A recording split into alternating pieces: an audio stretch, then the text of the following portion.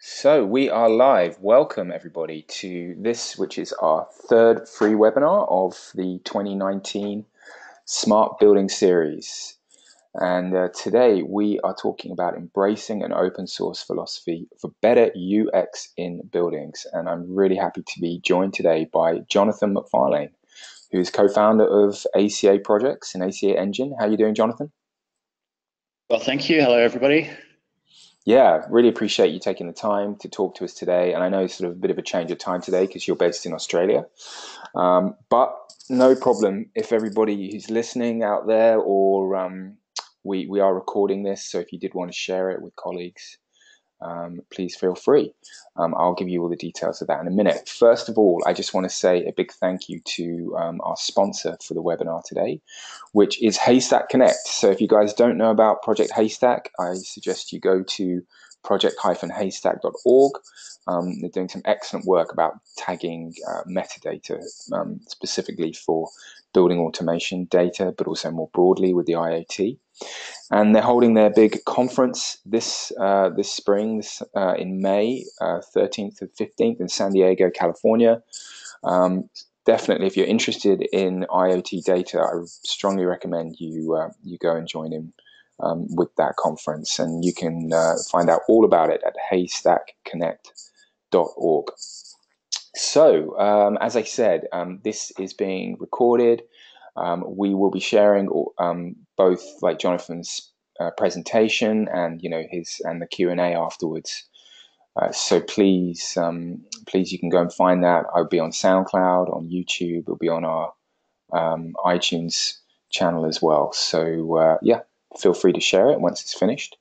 And finally, obviously, we want to make this interactive. So if you guys do have questions, please type them in. I will get them here, and then we'll be able to discuss those questions after Jonathan has finished his presentation. So without further ado, Jonathan, do you want to take over? Yeah, thanks for the intro, James. So let me just get my slide progressing. So the topic is all about open source and how that impacts UX, user experience, in your building. So this might not be an obvious connection, and I'm certainly not, the purpose of this talk is not to convince you to only select open source technology, but there is a lot of open source technology as part of the building technology stack today, and that will increase. So we're going to start with a bit of an overview on open source. But the main point of this talk is to see what we can learn about those methods within open source and the thinking and how we apply open thinking to user experience design in what is essentially smart buildings. So I'll start with who am I, what do I do, how do I know about this stuff? So my educational background is within the Faculty of Architecture, and that's a discipline of design science. So it's this interesting area where I was sort of challenging the interface in the built environment, and this has sort of come full circle in back to what I do every day at ACA. But in between that, I was a IT and AV solution designer. So I bring that up because a lot of my job back then was connecting interesting devices to a network and making sure they worked together before we had the language of IoT. And I was working in medical faculties, medical simulation labs, and certainly just learning by being thrown into the deep end on how to get all these network-based technologies interacting as a solution. That was sort of why I co-founded ACAEngine with my mate Steve, and he certainly came at it from open source from day one. He's my technical co-founder that immediately wrote everything in open source, and because of that, you can literally look back to our first line of code on any of our open source projects back for our day one, back in 2010 when we started our open source project, ACAEngine. So this has led for us doing extremely large deployments. We're a white label solution, so you might not know our branding, but you'd probably know some of our customers. We might talk about that a little bit at the end when I do a bit of a demo. I don't want to be salesy here. I want to talk about the philosophies behind all of this, but I will use ACAEngine as an example because it is completely open source. So moving on, and by the way, that's me on the left and my dog on the right, just so you know which is which. The outline for today, starting with open source technology. Basically, this is the educational bit. I'll go through the roles, the license models, and the workflows, and everything within that. We're going to start looking at the building, the smart building, and how do we learn how to be more open with our designs? How do we borrow ideas from open source, even if it's not an open source technology? And we're going to go through how for every closed system, there's an open alternative for middleware versus platform, and how to avoid middleware. And many things that are middleware actually sometimes call themselves platform, and it's not really true if you start designing and looking at their design. And then all of this ultimately leads to UX. So if we have an open building based on the selection of open dependencies, open design, that's influenced by open source, and might even include some open source, the user experience possibilities can go into directions we're not even thinking of right now. And this is going to rapidly change in the UX of the building as these legacy systems that are closed off start disappearing, and more open technology enters the building. I steal a lot of ideas from the people I work with, and certainly the next few slides in this presentation I've stolen from a member of our team, Kim Burgess. He did an open source talk at ISC earlier this year. That's him explaining that open source doesn't necessarily mean free, and I'll touch on that a little bit more as well. And we're going to dive straight into what is open source and the community. And open source is basically a license model, a dist model, and a community of users, contributors, and maintainers. All of us are users of open source, if we realize it or not. Most technology platforms, technology products we use are using some element of open source technology. It may be the database, it may be the operating system. Obviously, famously, Red Hat, which is an open source provider, was acquired by IBM for tens of billions of dollars recently, proving you can certainly have business models around open source. And then the contributors, who you would expect, the programmers, but there's also other elements. You can open source any element of the project. You might have open source interface elements, and then there's a big part of open source contributors are document writers and designers. And then maintainers will go through as we go through the workflow. So to talk about open source workflow, we have to talk about Git. And this is a method that allows you to take a snapshot of any moment of time within the life cycle of that code, and have a master, and you can revert back to any three of these in this branch. So this is the most simple version of Git, where we have 3 commits and then a master branch. That application can be downloaded from here. You could revert back and download from there and branch off if you want to. So that leads to the next sort of flow of taking a common base and then having a parallel branch with its own development commitments. And this is one of the major benefits of open source, is that you can take a common base and start developing new features without affecting that common base. So you might be more experimental in this branch, which leads to a new feature, and you won't merge it back to the master branch until it's gone through its own quality assurance. And that's where maintainers come in. They are often the ones that can allow that merge to come back into the master branch. So this slide here is one of the most common workflows in open source life cycle. So you have a common base, you branch it off, something is rapidly developed, new features are developed, and then we merge it, and we can revert back at any point in time. So this process really suits teams and working with lots of developers and lots of teams. And if you open up your technology to open source, you then have new things coming in from all over the place. And certainly some of the elements that we have completely open source and licenses that anyone can use freely, including for commercial use. We have a much more complicated diagram than this, but it all comes back to this common workflow of master branch, forking that off into a new branch, and then merging it back if and when the maintainer decides to bring that back in. So there's tools that exist that take that Git method and allow you to build discussions, notifications, and project management tools around it. So GitHub is one of the most famous, but there's many.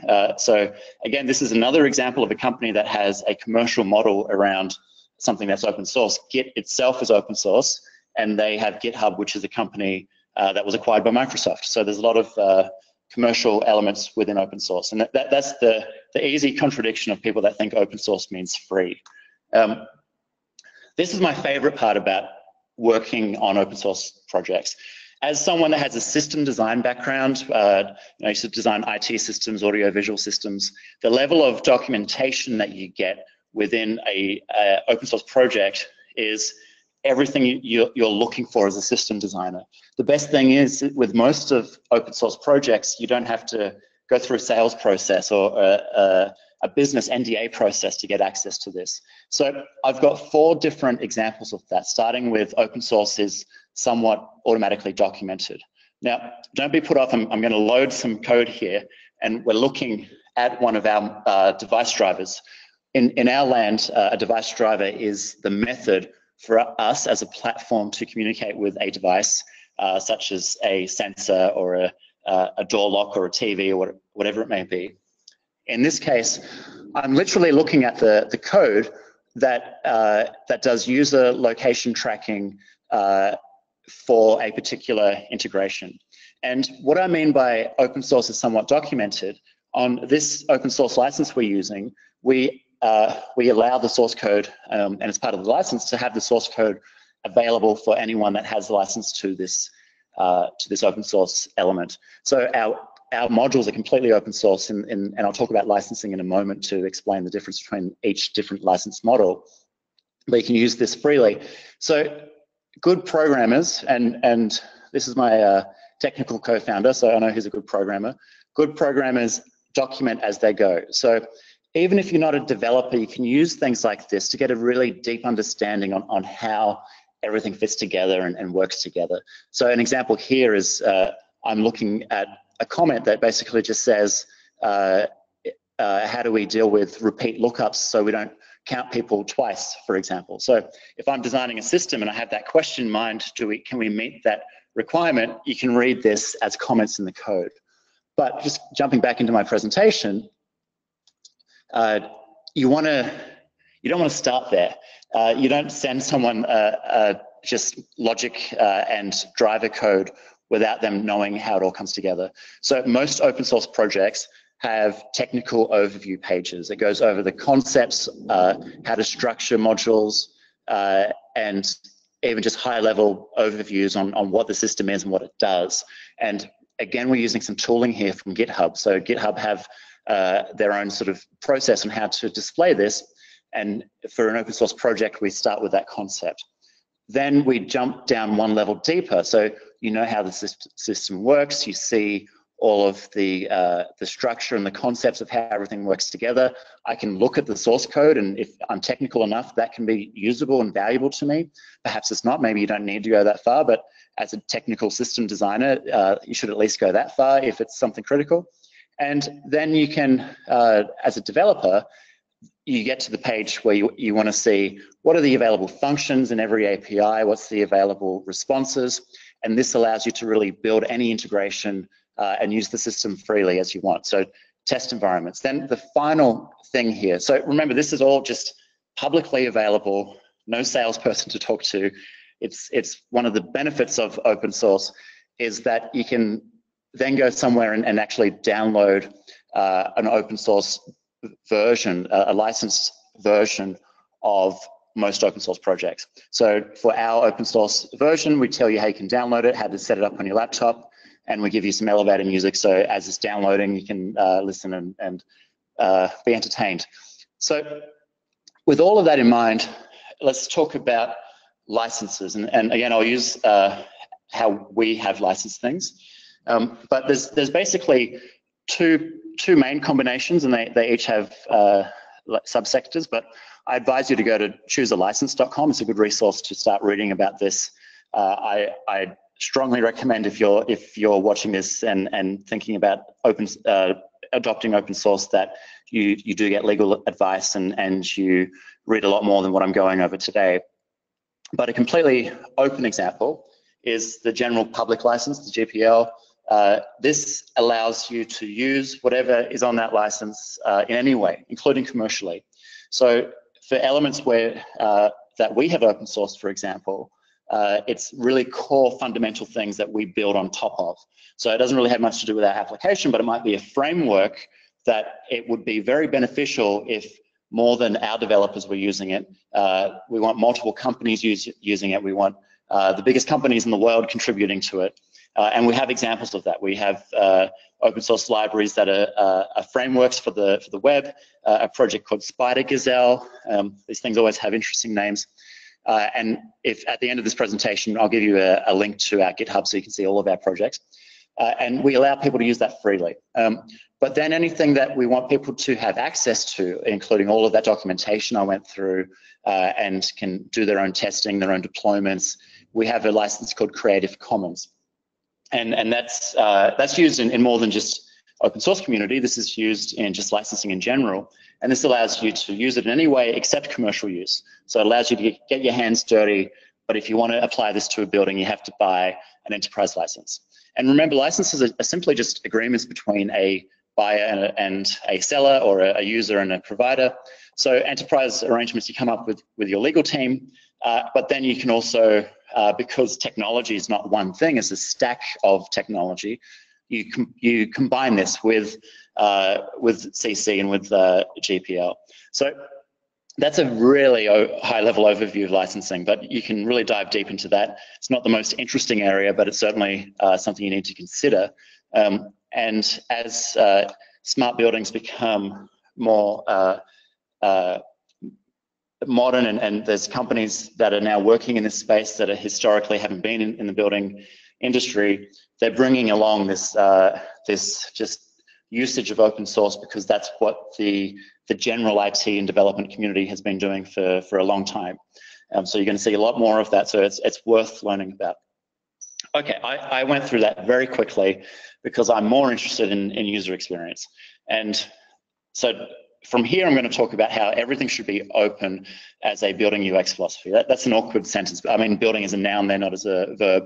But we're taking this open UX philosophy, and I'm not saying you need to have an open source technology or platform or building access control. It doesn't need to be open source, but it certainly needs to be open to some level when it comes to integration. So this slide, I couldn't get away with anything but bullet points. And this is basically the selection criteria to allow you to have a completely open building, and we'll talk about how that impacts the user experience. So number one, we're looking for something with documented APIs. Documented APIs to the level of that documentation I whipped through, ideally, but at least in a way that you can freely access and read how the functions work. So at least from a design point of view, you know if it can be selected, and you know if it can meet desired user experience goals. The second point is many things tick that box, but then you start investigating and you realize it's using middleware or unnecessary cloud subscriptions. So if there's a single purpose, like if we want to connect to a desk sensor, we don't want to have to go out to a cloud server and pay for cloud subscriptions just for that one element. Maybe there's other elements we're happy to do that with, but this is just an extra complexity. And we'll talk about a few examples of that and how platforms are different from middleware. And then the third point is we don't want vendor lock-ins or ecosystem lock-ins. And that's really writing that point in mind with hardware companies that have software, but purely as a marketing element to get you to buy more hardware. So they have a catalog of hardware products, and the way they sell it is by having a software layer, and the only way to integrate with their hardware is with more of their hardware or more of their closed boxed software. So that's one of the main ones to avoid.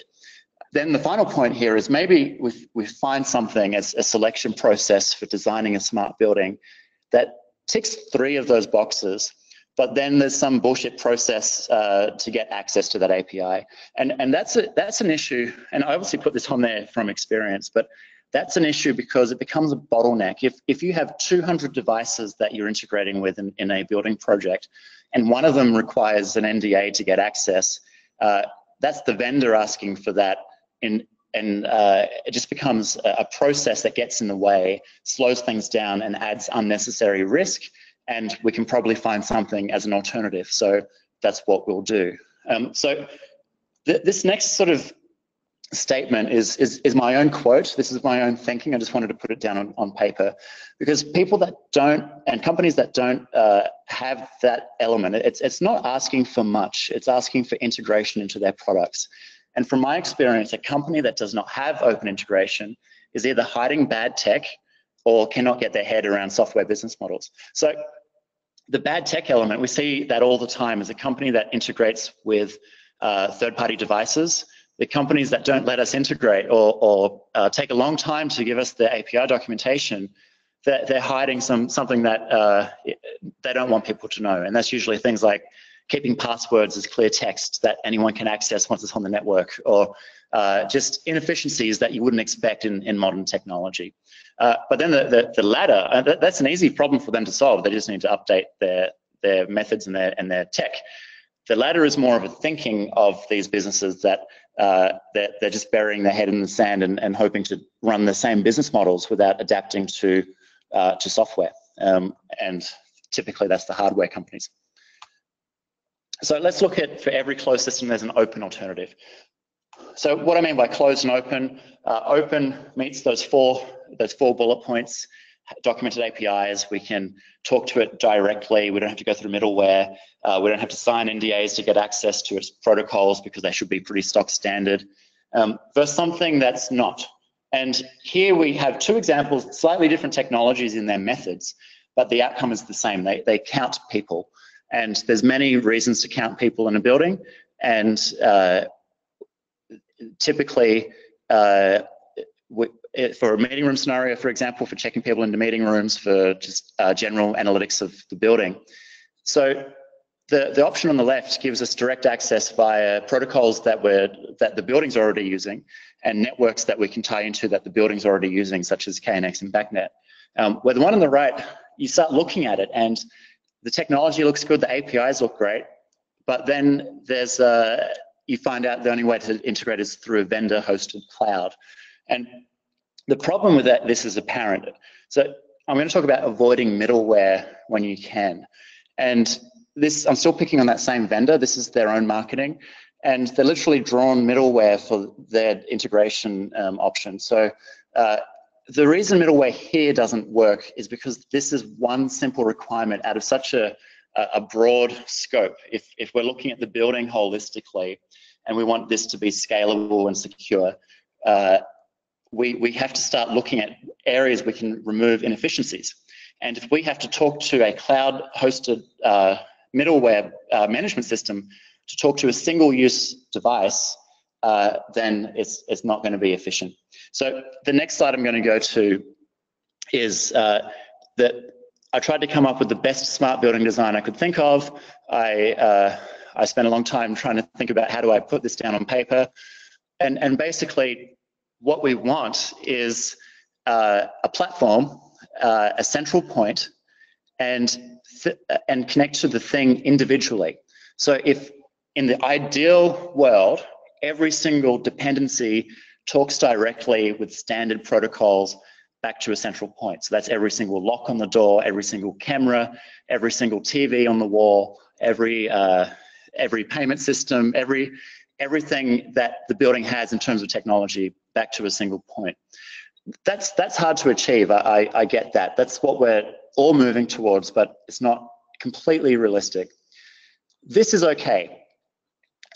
If there's middleware, it should be for a good reason. It's because it's a building-wide thing, perhaps, so that if it's a centralized building access control for a whole precinct and all 3 towers use the same building access control for every single door and boom gate, then talking to middleware might be okay. And then we can talk to things directly when we can. So the thing to avoid completely is talking to middleware that talks to a thing or a single purpose collection of things. So that's the desk sensors, the people counters, as the examples that I'm picking on, because they're becoming quite widespread in this industry. And it also comes down to a thing that you don't have to keep throwing sensors everywhere. There's other ways to achieve the same user experience. So avoiding middleware is not just going through my checkpoints and finding an alternative product that ticks all those boxes in terms of API and no middleware. It could be remove the technology altogether and use something that's already in the building, that is already on the network. And we'll talk about that, and I'll illustrate that in a demo that I'll do at the end as well. So this is the main thing to avoid. And my crude drawing here that I did in a notepad not that long ago looks very similar to the marketing from this system that is asking you to subscribe to their cloud to connect to some people counting. Avoid this when you can. This sort of leads to user experience is not user interface. UX is not UI. And with all of the open thinking that we've sort of gone through, be it very rapidly, I know, but thinking about all that integration possibility when we have access to things that are open source, all the documentation, the ease of use, we can run our own experiments, not affect anything, and then apply that thinking to things in the building that need to be integrated with. Their integration methods should be as open as possible. They don't need to be open source, but they should be open. If we have that, user experience can go in a completely new direction. We don't have to be stuck to UI.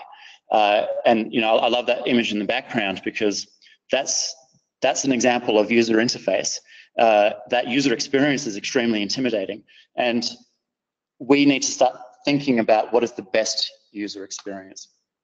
So apply open thinking to everything, link everything, have systems interact with each other, and that can lead to better journeys. So get away from walking to one interface, interacting with some, you know, technology, interface technology, glass and touch panels.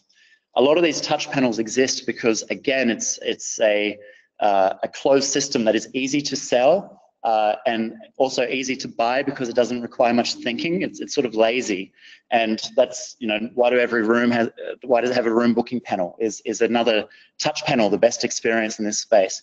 No, it's not. It should be more automatic, more seamless. So I've just got an example here where we're going to go through a building journey, and you've got to start thinking about the pre-building experience. Where does it start? It might be as simple as I receive a meeting request from an organization that it occupies a building. There's an opportunity right there to start having some pre-building experiences. As part of that meeting request, you could add extra data to allow users to pre-register, to pre-check in, to order their catering, to reserve a car spot, or to get directions. And that leads to what are the entry points in a building, and how do we be part of that experience? Sometimes that leads to city integration. Certainly in Asia and Hong Kong, where I spend a lot of my time in this part of the world, the governments, the organizations, the builders are definitely thinking about that. Then car space tracking is another entry point, and how do we lead to additional technologies, but how do we have all of this seamlessly work together? Concierge services, I think, is one of the most important things to automate with workflow automation. So not just another touch panel that automates the process. You don't want to have to go into a lobby and touch another interface that signs you into a building. We have the opportunity here to allow concierge staff to not be transactional. Don't just sit behind a desk and check people in. Remove that, automate that, and allow them to provide customer service. In the same way that removing the cash register in a retail store allows retail staffers to go out and provide better customer service. Borrow ideas from these other verticals that have been embracing this sort of technology for a lot longer than the general smart building and smart workplace areas. Then wayfinding. I've already said many times user experience isn't user interface, but it can be. I'm not saying remove it completely. I'm saying pick and choose where it is based on the user goals, user requirements, and the user journey mapping.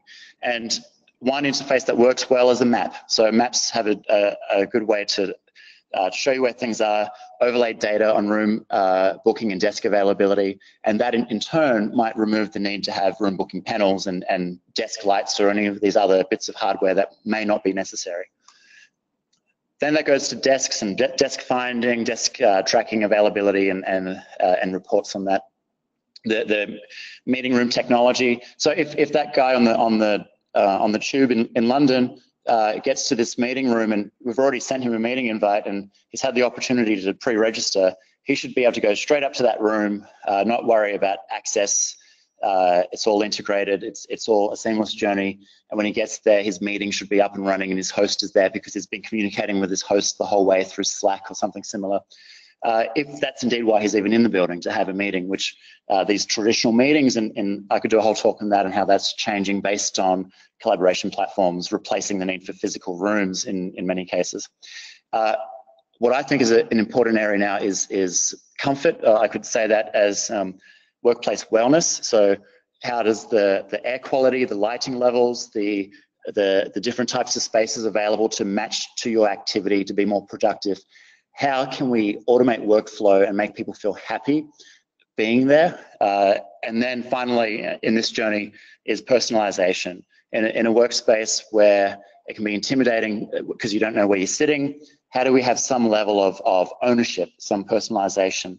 It can start as simple as a locker that is not just controllable and bookable and self-assigned based on other experiences where we can automate that workflow, but tie into other interesting things like have a locker essentially as a drop-off and pick-up point for services that are part of the general precinct. So the typical example there is laundry drop-off and pick-up, drop your shirts off, they get washed, and they are delivered, and you can interact and see notifications and pay for all of this seamlessly. It'll all just happens in the background.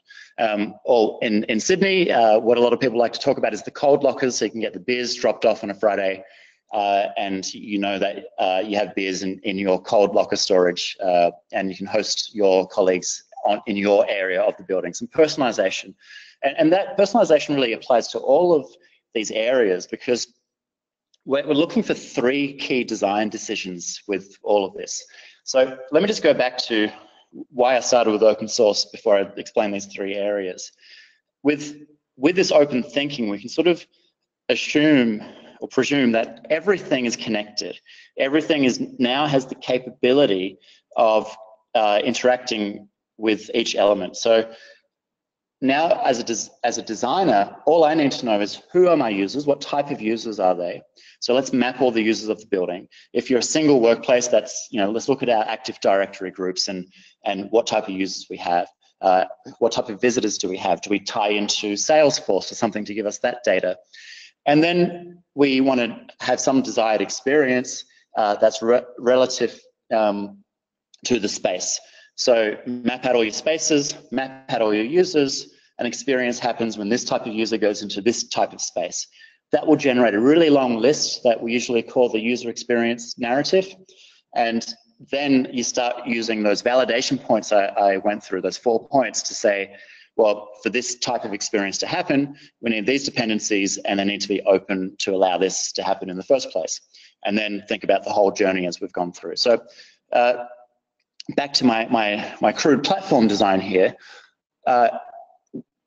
Let's put that into context. So we have a platform, we have a thing, that thing can be an authentication system that gives us who the user is. So we've identified the user through Active Directory or through a domain service that logs all the users and what device they've logged into. So that's one connection directly to that enterprise system. The next thing can give us the space they're in. So that could be Cisco Meraki giving us tying into their location services. That tells us that this person who we know through Active Directory, and we know what device they've logged into, that device is now in this space. And then thirdly, the third thing can be the experience that needs to be triggered. That might be the air conditioning, the lighting, or perhaps in a meeting room, the audio visual system to be at this person's desired settings. So profile-driven control events to drive a desired experience that you've mapped out in this way because you've embraced open thinking in your designs. So that was the really lightning fast overview of this. I tried to keep it to about half an hour so we can go in a demo and go through questions. Just my plugs, I have a blog where I write about all of these topics in a lot more detail and other things. My company page is ACAEngine.com, and our GitHub page, easy to remember. You can just Google ACA projects, or you can go to github.com/ACA projects. There's also a link to our GitHub at the very bottom of our homepage with the social icons. So I'm going to start going through a user interface example that demonstrates a few user experiences, and at the same time, I'm happy to answer questions as I do so.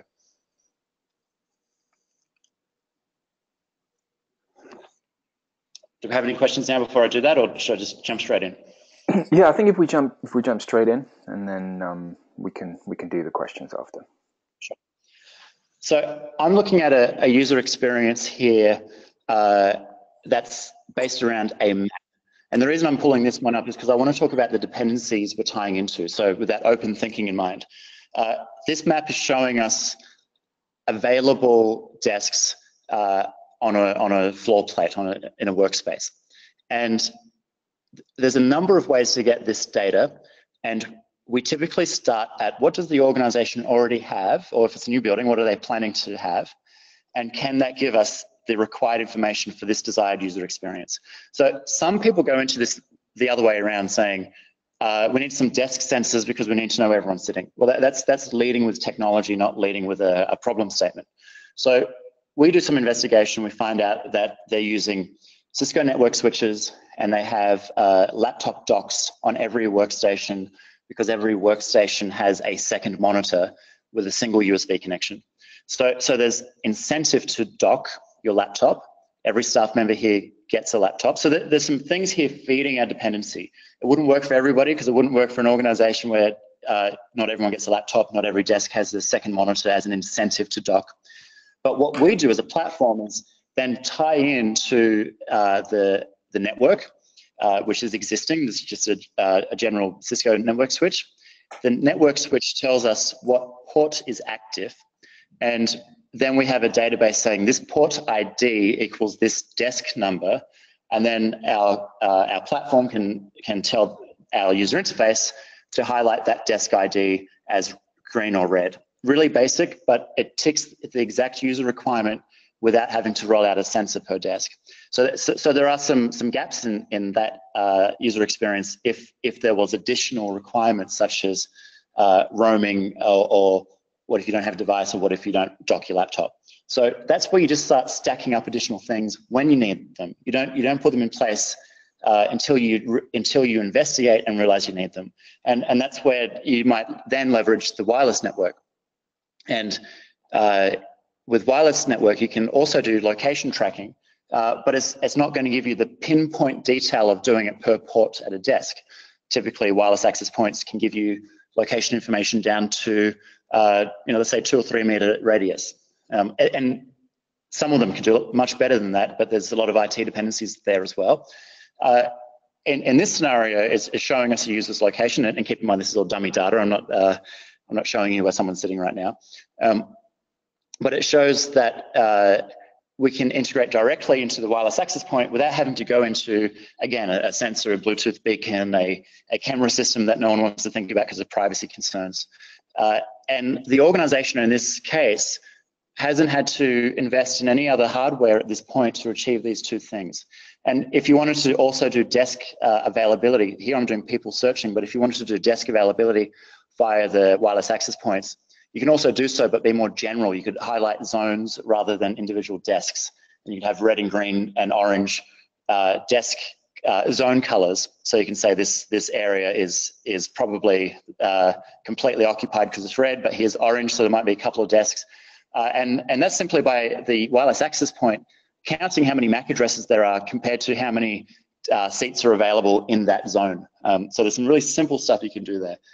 But then if there is the need to close the gaps, you then start investigating other technologies, other dependencies, and that's where you go through my selection criteria of documented API, no middleware, and no process to get that, and no hardware-based ecosystem. So that's a starting point. Investigate what the building already has, then start closing the gaps in the dependencies based on the user requirements, which follows that method I went through on this type of user, this type of space, what do you want to happen? This is a very general, very common people searching and desk availability, but this can be applied to any area of the building. So you can see here I've got some catering integration. I won't go through any more of this particular interface, but you can think that way about applying these profile-driven events and then then backstep from there and work out what is the dependency that I need. So yeah, that's all I wanted to show in this demo, and I'll simply just open up to questions. Jonathan, thank you very much. That was fantastic, and actually, a lot to go through and unpack there, and probably longer than we've got in this webinar. But so yeah, please questions for Jonathan or myself, type them in, and we can discuss them now. We've got plenty of time before the end of this webinar. By the way, Jonathan, I think cold beer locker storage is about the most Australian thing I've ever heard. Yep, we've been experimenting with that one in our office, and I think since day one of our business, like most good Australian business stories, we started our business in a pub, and one of the first things we automated was a beer keg in our first office, and that was the first module that we had. Yeah, definitely going to get some success with that. Do you know the what you just showed us with the example there? Is that something that you've open sourced, that user interface? Correct. So there's obviously elements of that user interface that are specific to that project, like the map, for example. The map is just a scalable vector graphic, so it's something you can design in Adobe Illustrator.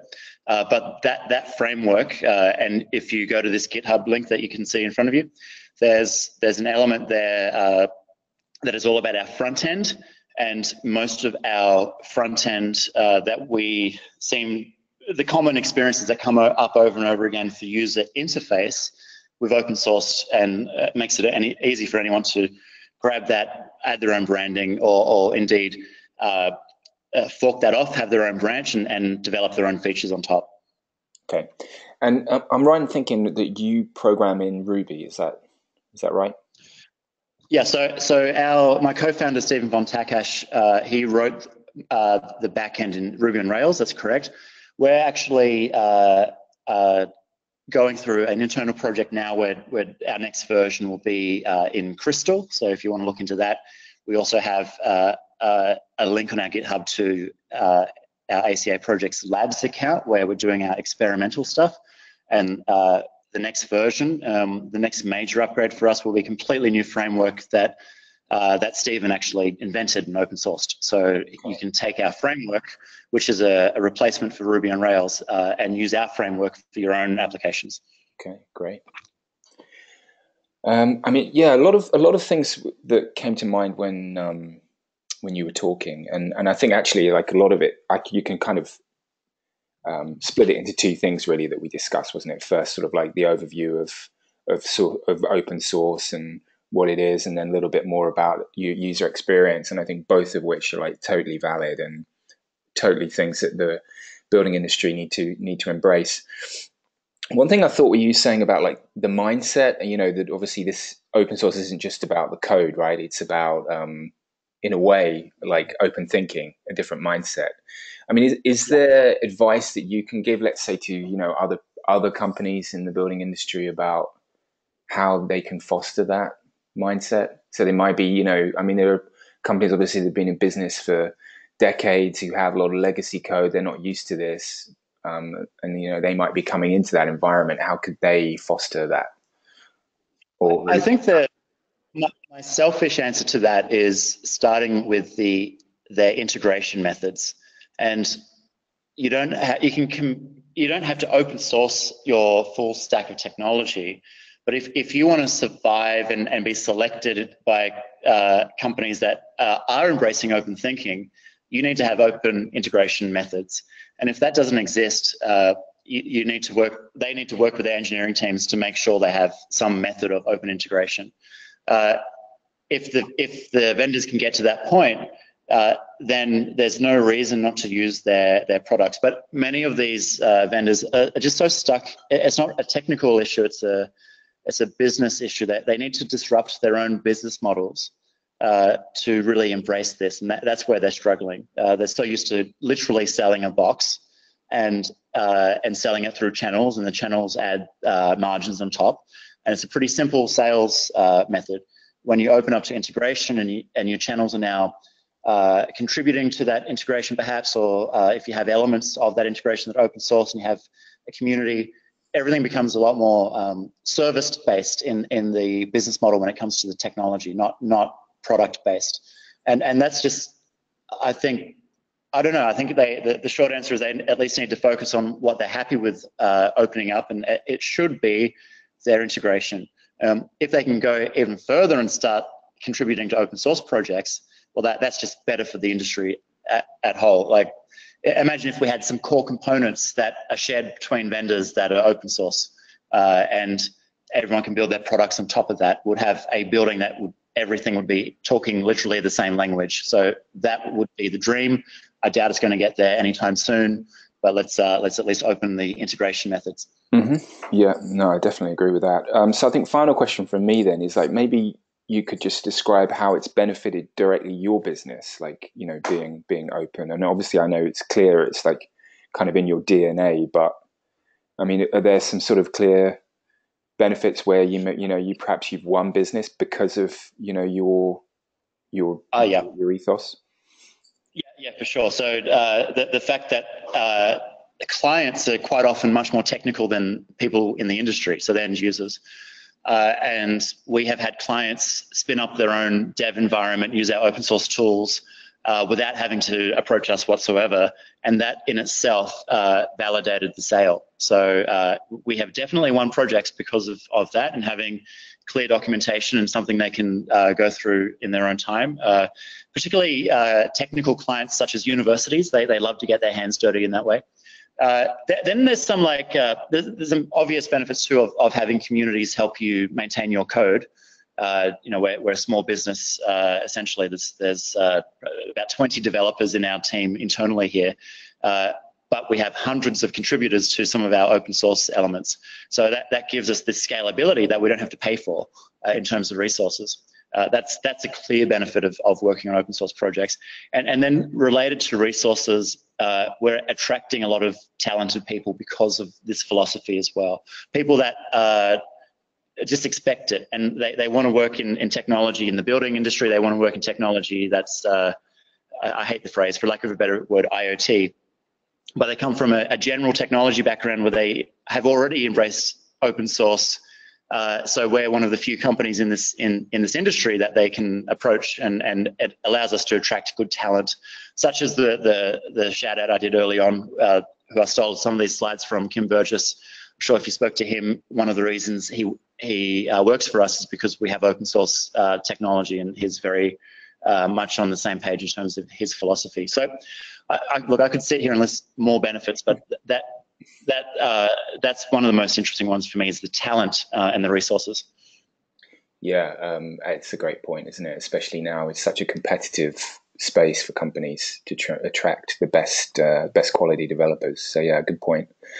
Okay, we've definitely got some questions coming, so rather than listen to me, let's take some of them now. First one: as workspaces become more flexible and encourage working in creative spaces, how do you track the use of such spaces?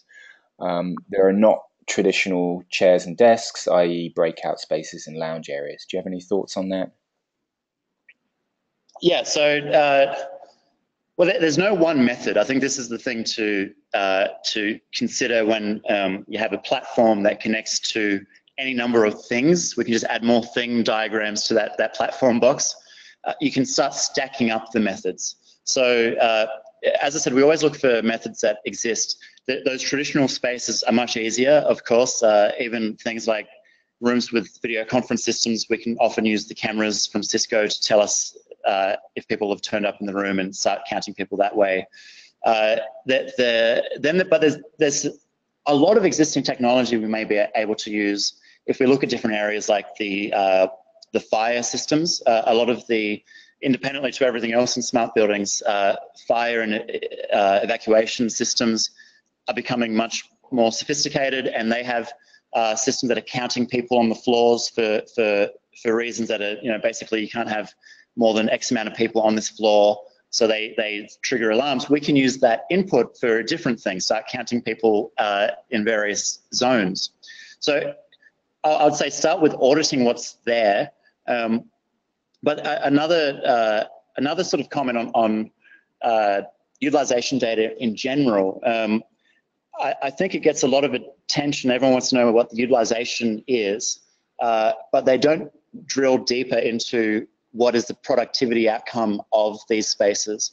And our clients are actually much more interested in that question than is the space getting used or not, because you can almost objectively and see if spaces are being used.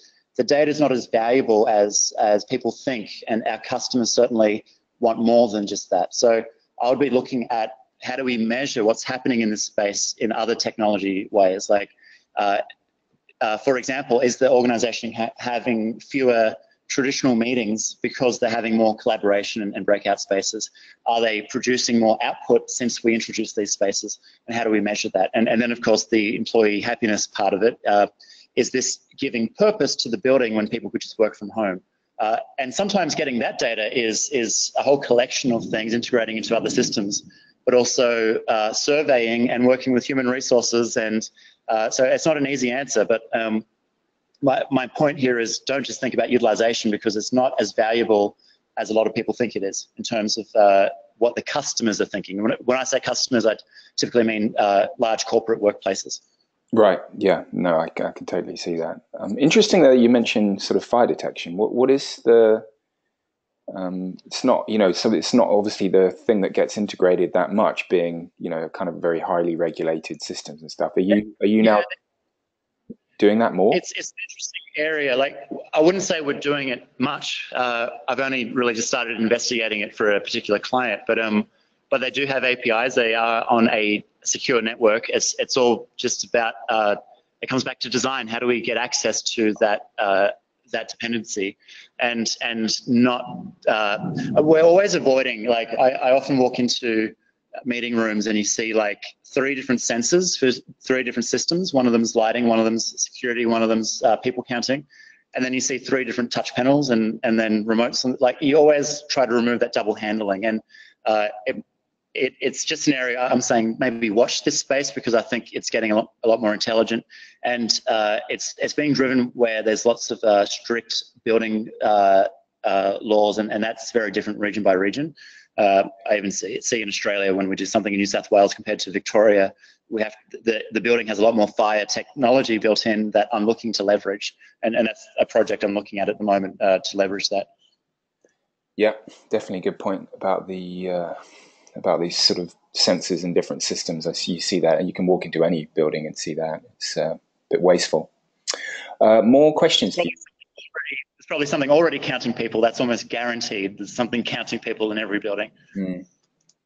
Any further thoughts on opportunities for more passive versus active interactions in a building experience?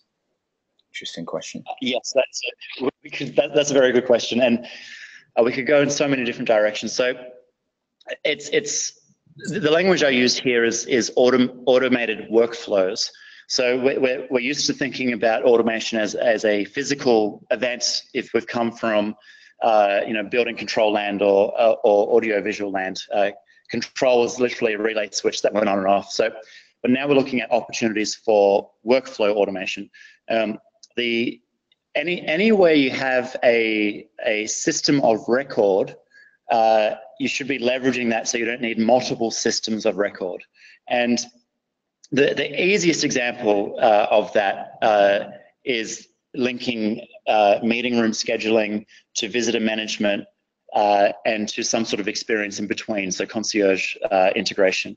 And the simple thing is, if I add someone to my meeting room booking, why do they have to check in if they're already within a system of record, which in this case is Exchange or Google Calendar? So eliminating multiple systems of record is the first thing, and then these opportunities sort of just open up. So it's very different for different organizations. In Asia, for example, we do a lot of tie-ins to QR codes and chat programs that are used there, and trying to tie into interfaces that they're already using is one method here as well. So don't introduce a new interface. I wrote an article recently about the downloads of apps being almost zero. No one wants to download a new app. So what interfaces do you tie into? And a lot of that comes into workflow.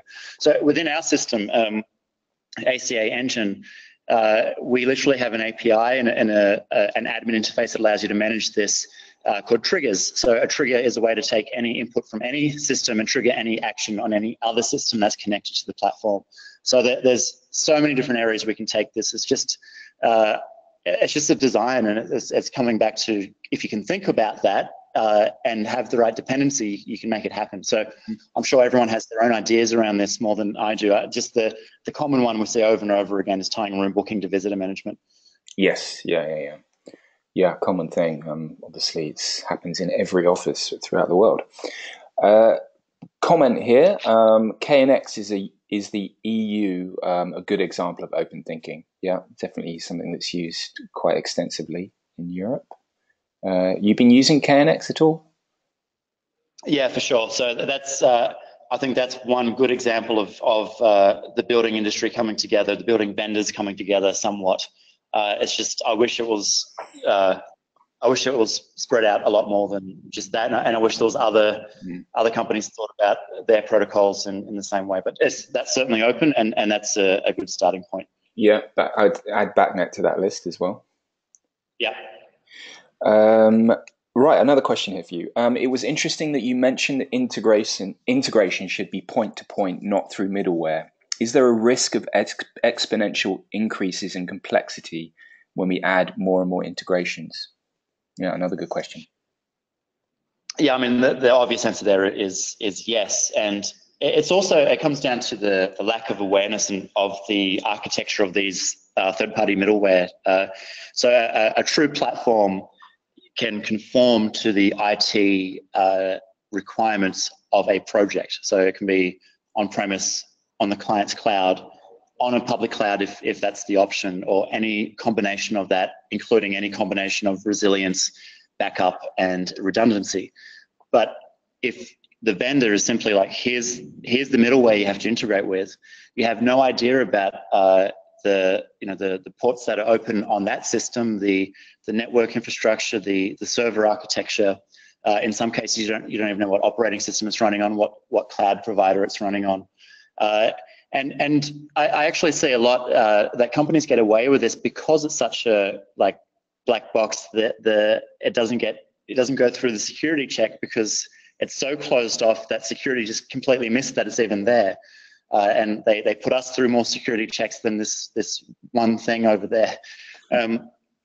So the scalability element is extremely important as projects just naturally get larger. Like we're working with a client at the moment where we're doing pretty much all of their offices, and we're starting with London, New York, and a couple in the Middle East and Europe, and Sydney and Singapore and Hong Kong, all as one deployment with the suitable redundancy. If everything we choose for that has to be cookie cutter, and it's hard to stamp out anything that has that middleware, so it immediately loses the scalability. Yeah, excellent example there. I mean, and I guess sort of the middleware thing as well. Like, I mean, in your ideal scenario, of course, that's you wanted to connect these things directly, but I mean, we're dealing with quite a lot of complexity, I think, in buildings, aren't we? And we just got a lot of legacy stuff, a lot of different types of systems, and I guess the reality is that we'll need middleware at some point in most systems, but I guess not always, and we should strive for the best of what we can do, the best systems. Yeah, and if you think of building access control, in my mind, is the next thing to remove the complexity of and make it more scalable. And my comment based on having a single record of like a single record, it doesn't make any sense that every organization, every tenancy within a building has their own completely secure authentication solution, such as ADFS that's running on Microsoft or something similar. Yeah. And the building has just this crude system that is a card ID, and it's on a single server, and that is your access, something that should be extremely secure. So why are we having a second system of record when the tenants already have a system of record? And that's where you can start removing the complexities. It's just a matter of doing it. It's just a matter of convincing the right people that this is a better method, and designing the solution. That's a complicated challenge because it's the builders and the building operators that would have to make that decision. Yeah. Yeah, no, I totally agree. That's a great example. It's certainly something that can be innovated, I think, access. Right. Unfortunately, we've come to the end. Jonathan, that was awesome, and we could talk for another hour, but unfortunately, we have to stop somewhere. Obviously, we got on the screen there some of your resources, the blog there, john.sydney, and link to your company, ACAEngine.com. I'll put those links up on the notes, and obviously I'm going to make the slides and the audio and the video available. So anyone listening, if you want to share that with colleagues, and you'll be able to do that. Just go to our website later, and they'll be online. So yeah, I just think remains for me to say thanks to our sponsor, Project Haystack. Go to haystackconnect.org if you're interested in going to their event this May. It'll be interesting. You learn all about what's going on with their project, and also thanks to you, Jonathan. That was really interesting, and I'm sure if anyone wants to reach out to you or got questions, they can go to ACAEngine, right? Yeah, more than happy. Either ACAEngine, or if you want my direct email address, it's on my personal blog there too, john.sydney. Great. Thanks again, and thanks everyone for listening. Have a great day. Yep, thanks everybody.